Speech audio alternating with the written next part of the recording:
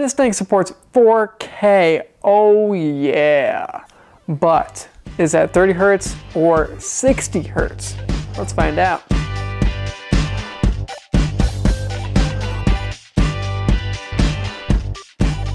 So I'll answer that big question later on in this review, but first off, let's start off with some of the appearance of this little black box. So it's black and has some green accents, so that's cool, I suppose. It has 6 HDMI ports, 4 of those which are inputs, and 2 of those are outputs. It has optical audio going out, and also a headphone jack going out as well if you want some external speakers. Oh, and it also has that power connector. But why the hell is that power connector like cable so short? What? You know, cut costs in one area and you give us like a 2-foot cable. What is this crap? And also a nice thing that would be on this device is like maybe some mounting positions on the back of it, so you could like hang this device on the wall, which I feel like would probably be a pretty high case scenario. It doesn't have that, unfortunately, but it does have rubber feet to keep it from sliding around, which is cool.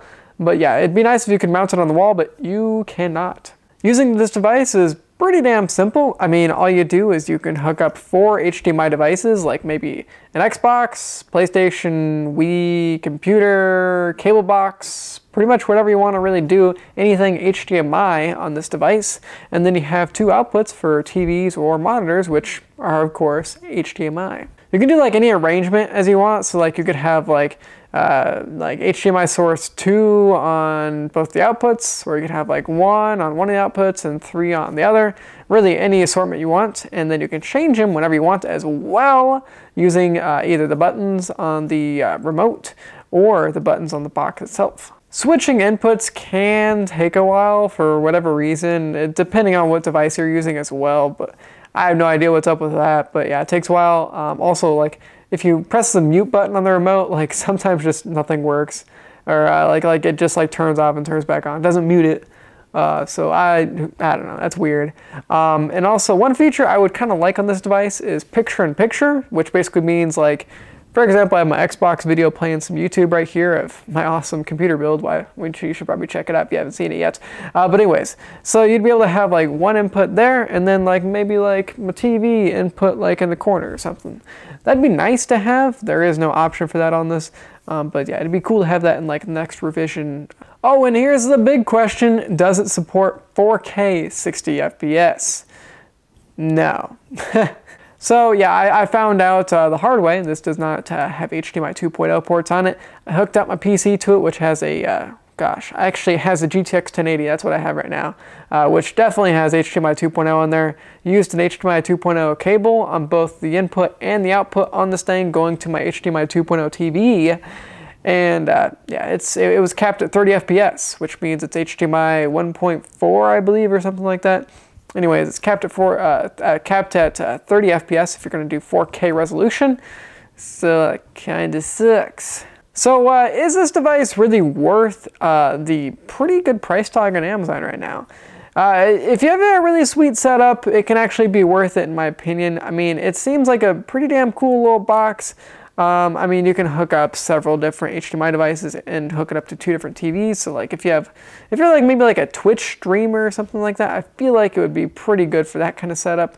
But you know if the setup's going to work for you. If you have like 2 TVs or 2 monitors and you have a bunch of little bitty or like Xboxes, PS3 or something like that, then it's probably a good scenario to do something with this device. Of course, adding 4K and picture-in-picture would be even better. So CSRET, is that how you pronounce your name? I really don't know, but you guys should add that in a future revision of this product, because this is pretty damn cool, nearly perfect in my opinion. Maybe the range on the remote could be a little bit better too, because it was a little bit shoddy sometimes, but overall this product is pretty damn cool. CSRET, which, gosh, am I pronouncing that wrong? I don't know. Nobody's corrected me yet, and I just don't know. So CSRET, CSRET, they sent me this product for free, which is awesome. Really appreciate that, of course. I didn't put any bias in this review. I don't put any bias in any of my reviews. I tested this thing out, used a HDMI 2.0 graphics card. Still didn't work with 4K 60 FPS. That kind of sucks, and everything else works good, so it's a pretty cool product. We're watching some YouTube right now. It's working just fine.